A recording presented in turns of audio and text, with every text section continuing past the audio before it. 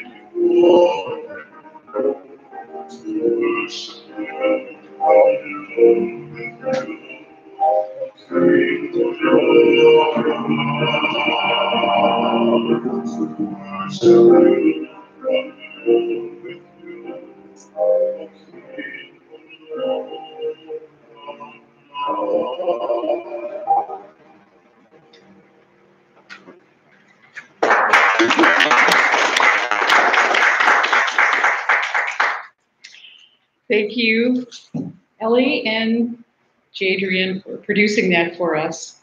Bill. And Bill. Bill was the tech person behind it all. Thank you. All right, let us start with our call to worship this morning. The words will be on the screen. We gathered this morning grateful to worship God freely.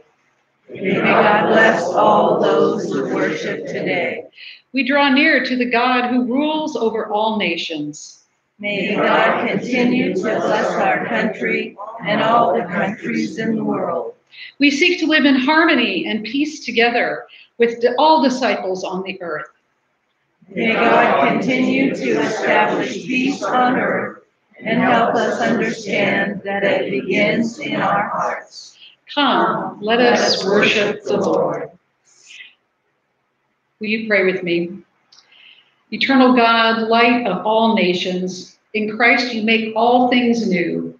Guide our nation in the coming days through the inspiration of your Spirit, that together we may work for the dignity and flourishing of all, through Jesus Christ our Lord. Amen. Amen. Will you please join us in singing together our centering song, This Is My Song. And it is, the words will be on the screen. We don't have any hymnals down here. But please stand and sing with us.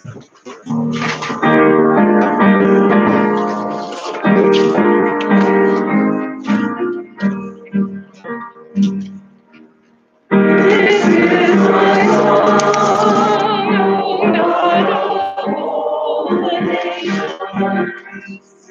My royal peace, our lands afar and wide. This is my home, my country where my heart is. Here are my hopes, my dreams, my only shrine. Lord, other hearts and other lands are needed. My hopes and dreams as true as I as mine. My country's skies are bluer than the ocean, and send my peace on forward deep and wide. But other lands rest on my tomb and glory.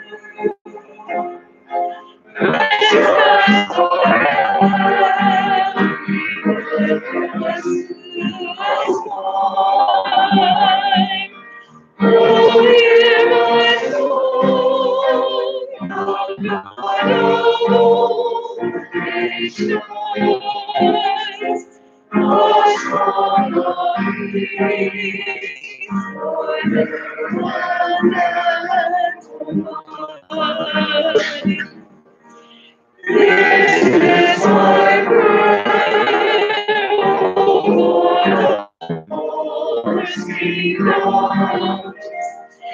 Thy kingdom come, on earth Thy will be done. Let Christ be lifted up till those as the good. Thy hearts united, learn to live as one. Oh, hear my prayer, O God of all the nations. My be let thy will be done.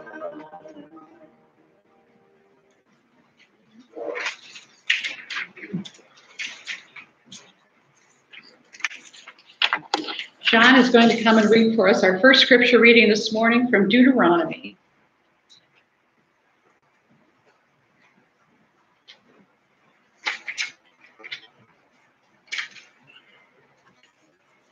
Okay, first scriptural reading is Deuteronomy, chapter 10, verses 12 to 13 and 17 through 20.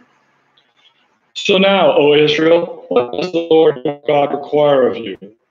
Only to fear the Lord your God, to walk in his ways, to love him, to serve the Lord your God with all your heart and with all your soul, and to keep the commandments of the Lord your God and his.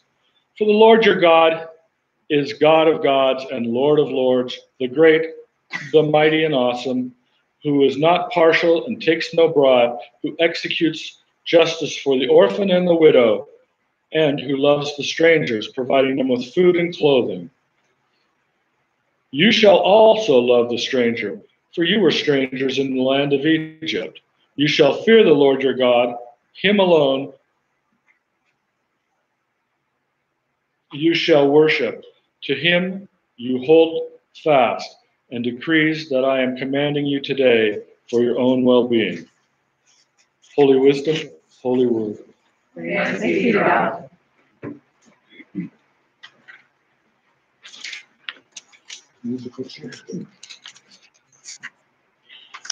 This is a little piece of trivia. How many of you thought that this phrase about what does the Lord require of you came from Deuteronomy? We usually hear it in Micah, right? It came out of Deuteronomy first, which just means the prophet Micah was repeating those words. All right.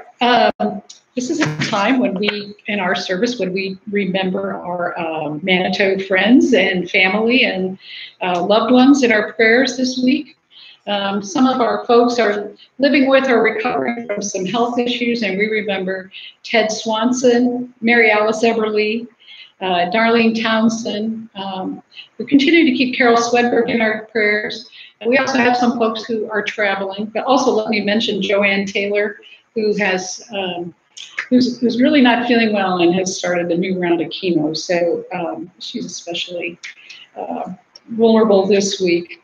So we also remember many folks who are traveling, and we welcome back several people who have just come back from vacations and things. Polly is back from Peru. Let's see, who else?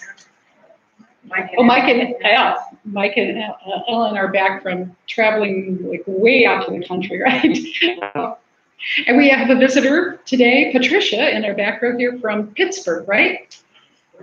Yeah, so it's nice to have you here. It's just nice to have, we remember also Lynn Swedberg, who is traveling in Sweden now. So all those who are traveling, we keep them in our prayers this week. Let us be a people of prayer.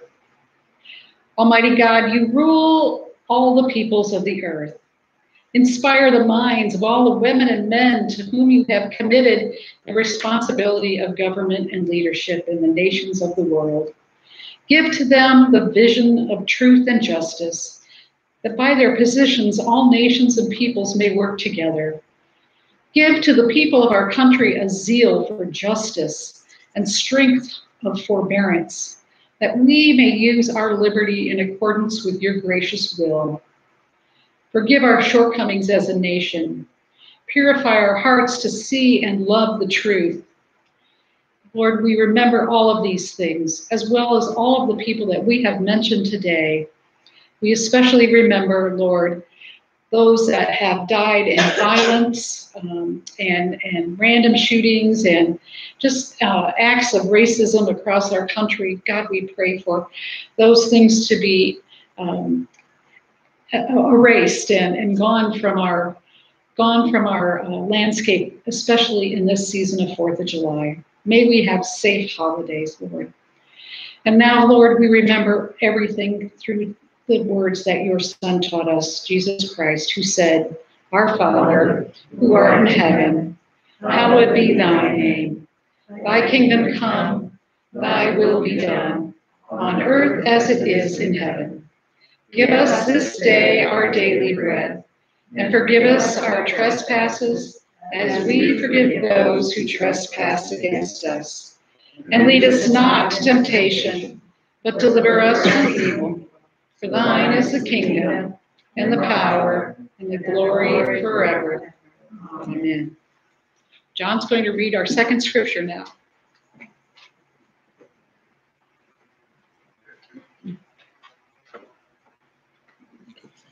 Our second scripture reading, we find ourselves in Matthew chapter 10, verses 40 through 42. Whoever welcomes you welcomes me, and whoever welcomes me welcomes the one who sent me. Whoever welcomes a prophet in the name of a prophet shall receive a prophet's reward. And whoever welcomes a righteous person in the name of a righteous person will receive the reward of the righteous. And whoever gives even a cup of cold water to one of those little ones in the name of a disciple, truly I tell you, none of these will lose their reward. Word of God for the people of God. Thanks be to God.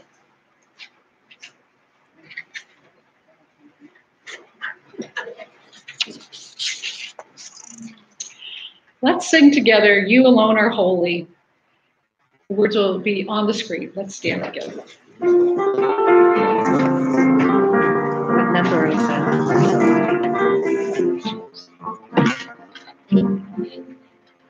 You alone are holy. You alone are worthy. You are filled with splendor, and with awesome wonder. All your sins are covered, dead and resurrected, granting us salvation, giving us eternal life. You alone are holy. You alone are worthy. You are filled with splendor, and with awesome wonder. Send your Holy Spirit, may you shine upon us. Let your wondrous glory with this greatest love display.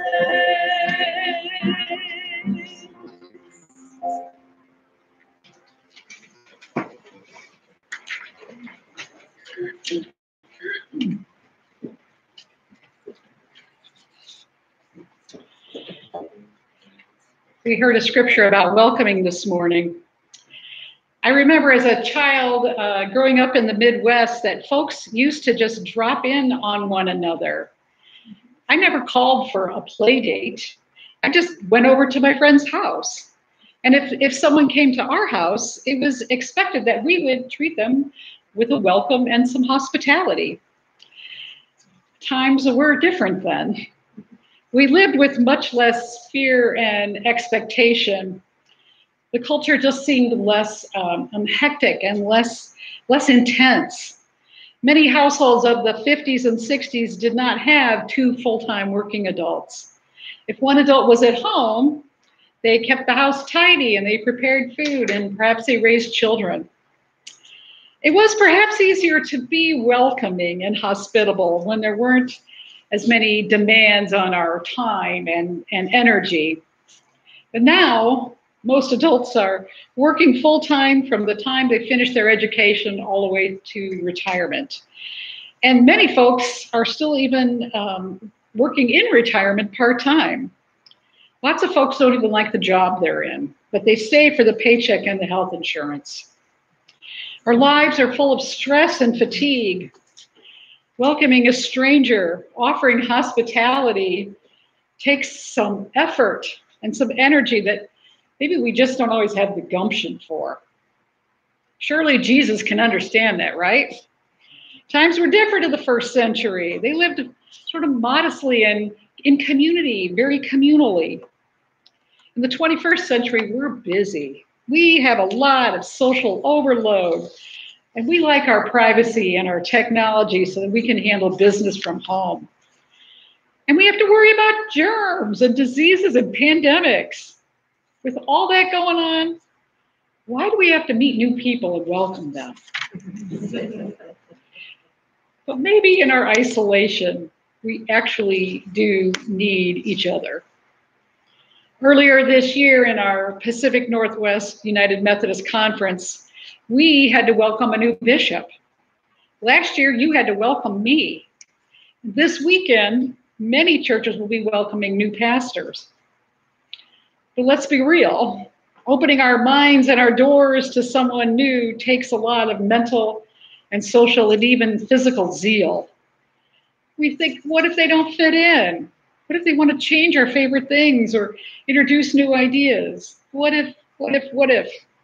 As many of you know, though, Anne, that was up here leading the songs, and I were at our Pacific Northwest United Methodist annual conference meeting just 2 weeks ago. And we felt privileged to hear and feel the energy and excitement of our new bishop as he has outlined for us what his plans are for moving the churches of our region forward. And he shared his vision through a retelling of the story of the Good Samaritan, which is found in the Gospel of Luke, chapter 10. In that story, Jesus is conversing with a legal expert who asks, "Who is my neighbor?"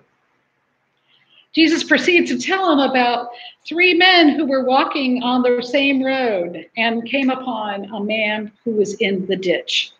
The man had been beaten by robbers. 2 of them, one a priest and the other a Levite, both crossed the road to avoid helping the distressed man. But a 3rd man from Samaria went out of his way to help. Now, Bishop Cedric invites us to think about who we are in that story. And he gives us some mental images to do this consideration. These are images of a mirror and a window. When you look at a mirror, we see our reflection, and we see ourselves at a reverse angle. That means we see ourselves in relation to what is behind us. But it prevents us from looking around and ahead of ourselves. In the Good Samaritan story, the priest and the Levite were so focused on their own responsibilities and their own mission that they couldn't see or respond to what was happening around them. Their understanding of neighbor was limited by their own very narrow focus. They were mirror people, carrying out only the agenda of the people that they saw in the mirror. The Samaritan was the one looking out the window. He could see around himself, and he was so much less consumed with his own self-image. So when he saw a need, he could respond. The priest and the Levite, as mirror people, were challenged in being able to divert their plan because their view was on the path that was familiar to them, the image that was familiar to them. They couldn't see what was in front of them. They couldn't see through that mirror. The Samaritan could see clearly the need of the person before him because his worldview was not obstructed.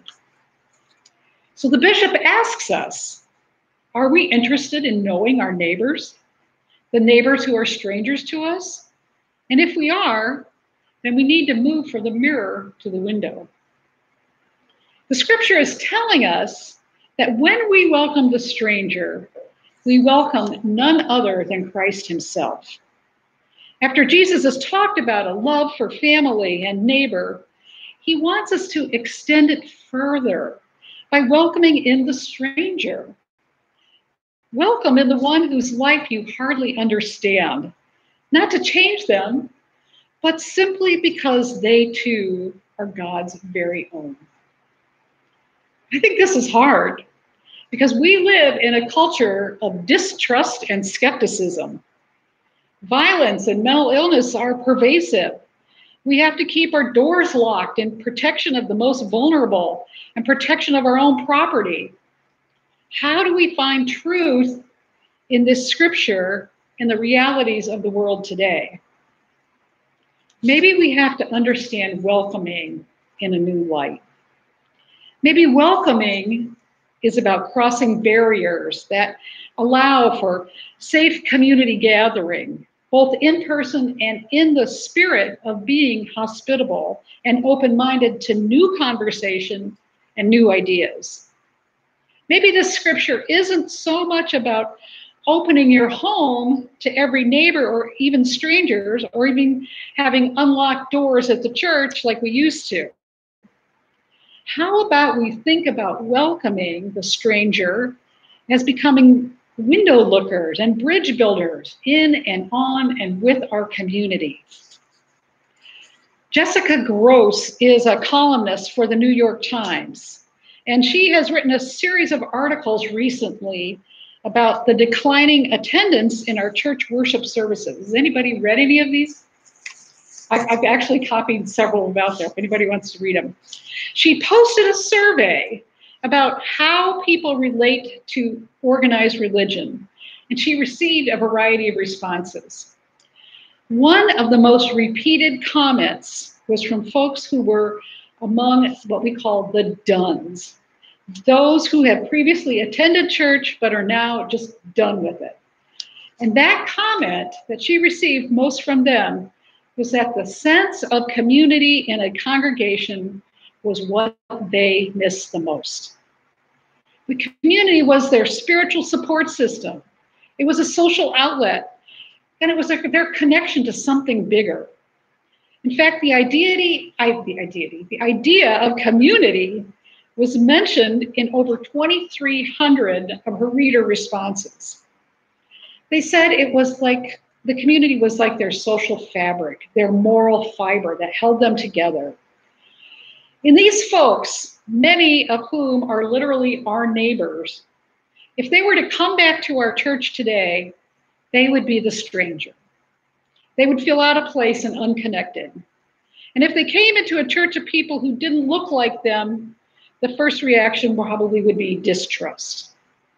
We have created these barriers that take a lot of courage and effort to overcome for both the stranger and the church trying to be welcoming. That is why we have to try to meet people where and who they are. So what will make for safe community gathering?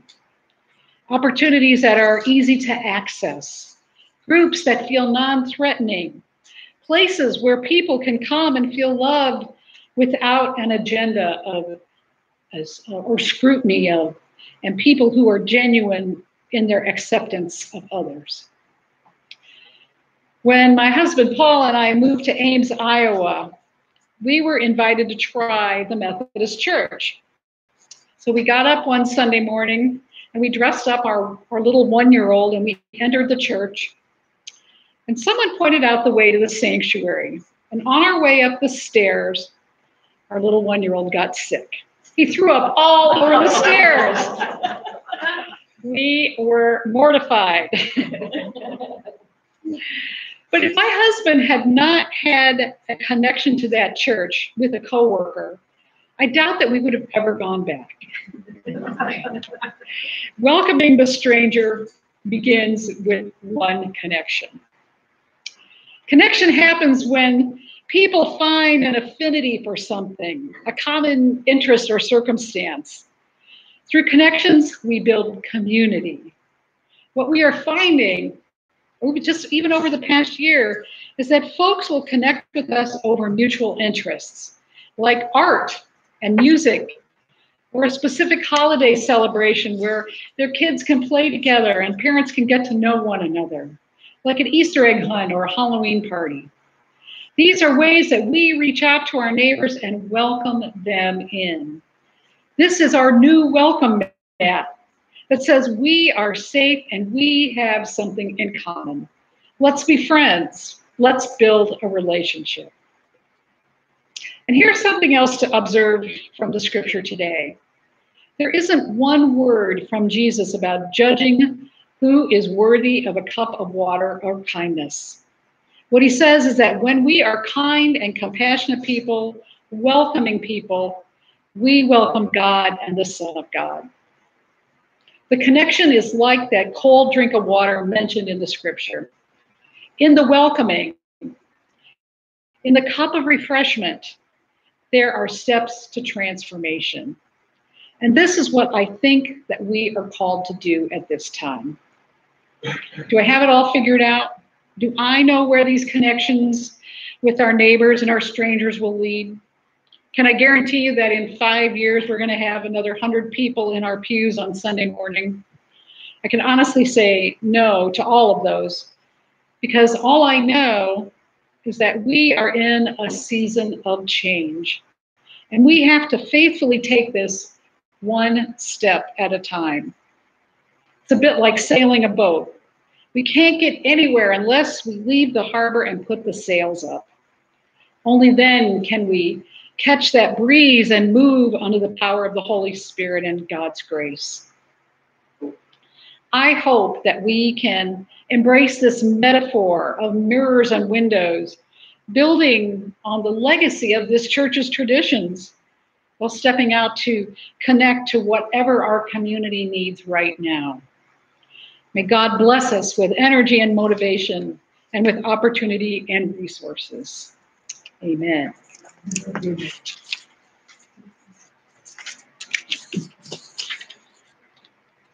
Anne is going to lead us in our response, Bind Us Together.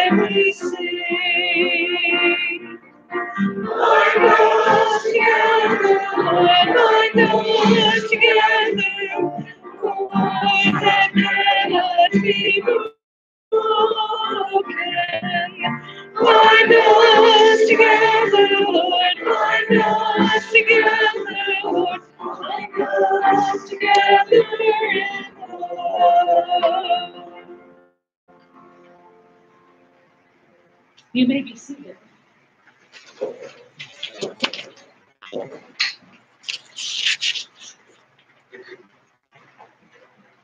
Praise the Lord.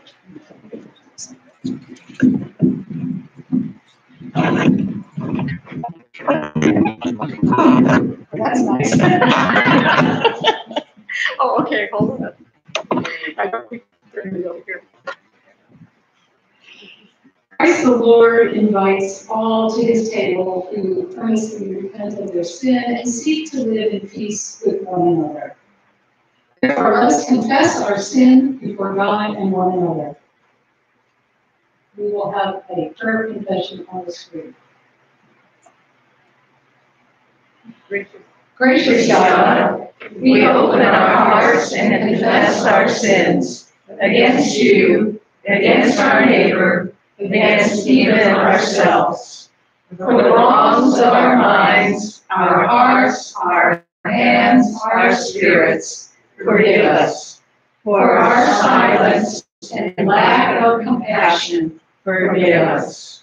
For the waste of your gifts, forgive us. For our part, known and unknown, in the suffering of your children, forgive us. For our failures in justice and peace, forgive us.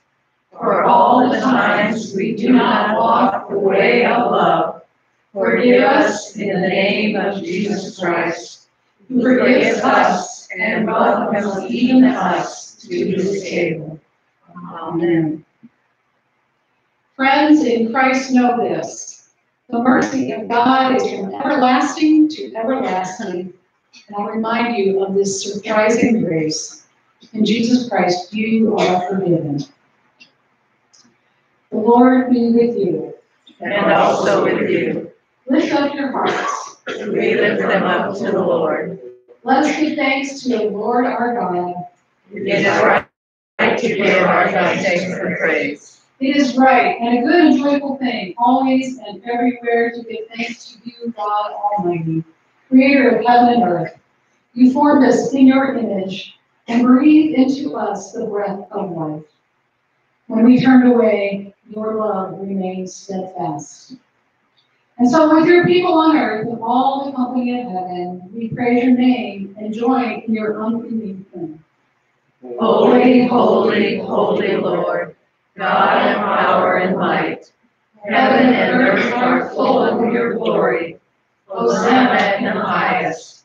Blessed is the one who comes in the name of the Lord. Hosanna in the highest. I'm going to ask you to hold this. Holy are you, and blessed is your Son, Jesus Christ. By the baptism of his suffering, death, and resurrection, you gave birth to your church, and delivered us from slavery to sin and death, and made with us the new covenant by water and the Spirit.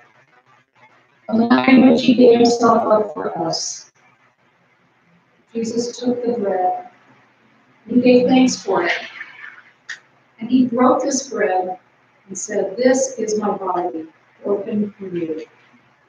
As often as you eat of this, remember me." And after the supper was over, he took the cup, and he gave thanks, and he said, "This is the blood of the new covenant, poured out for the sins of many, and forgiveness of all. As often as you drink of it, remember me." So, in the mighty acts of Jesus Christ, we offer ourselves in praise and thanksgiving as a holy and living sacrifice, in union with Christ's offering for us, as we proclaim the mystery of faith. Christ has died, Christ is risen, Christ will come again.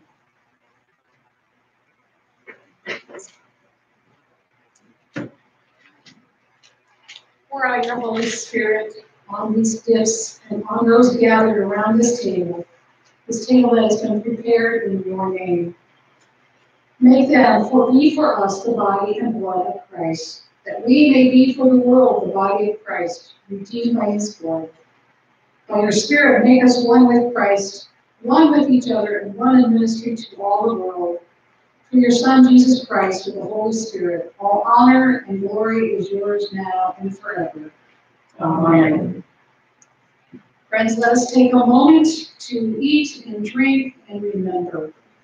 Today, we will do communion by the intinction method. Holly's going to come up and help hold the cup.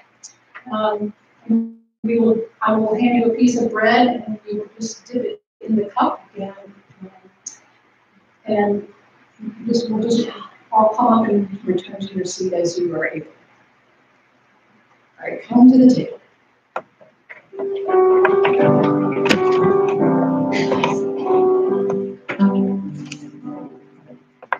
To the Lord, in Jesus' name, his love is burning in our hearts like living flame. For through the loving Son, Father makes us one. Come take the bread, come drink the wine, come share the Lord. No one is a stranger here. Everyone belongs. Lord, I have forgiveness here. Unforgivable wrongs. Points us here. He breaks the bread. The Lord who pours the cup is risen from the dead. The one we love the most is now our gracious host. Come take the bread, come drink the wine, come share the Lord. We are now a family, of which the Lord is head. He meets us here in the breaking of the bread. Gather Their angels sing. We'll see the glory of our Lord and coming King. Now we anticipate the feast for which we wait. Take the bread, come drink the wine, come chill.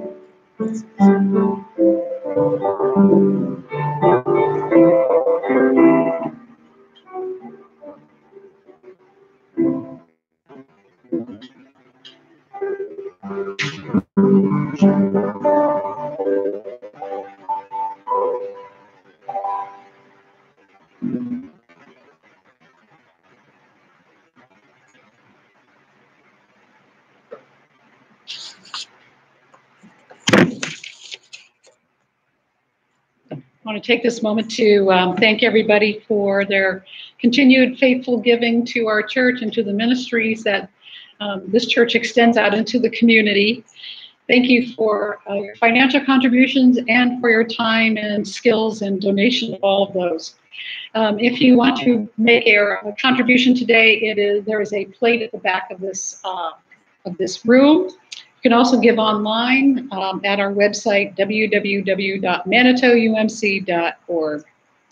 And let us bless the gifts that have come in this week through our song of dedication. Lord, I place all I am in your hands. Lord,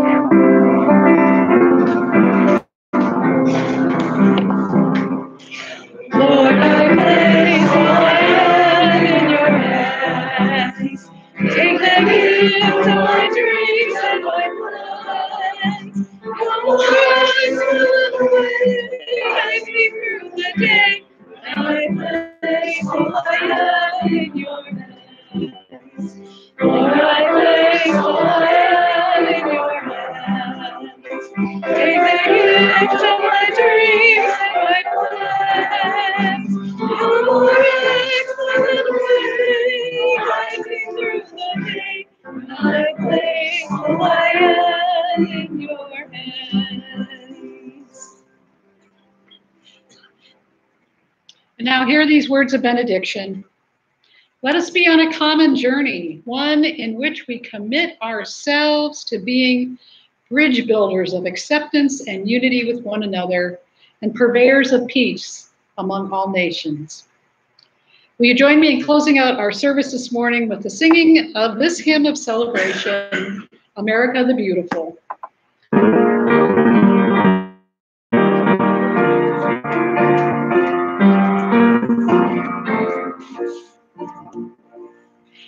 Oh, beautiful flotation skies and the lakes of grain.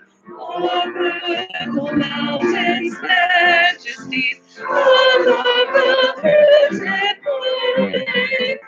America, America, God shine His grace on thee. And from thy goodwill brotherhood, from sea to shining sea.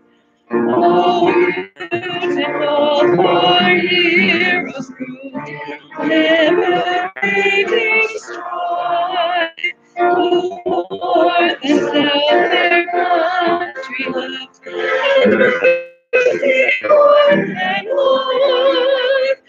America, America, God thy gold refine. Still all success be over and bringing me thine. Beautiful nature dream sees beyond my years. Alabaster cities beat on my tears. America, America, I bid thine every morn.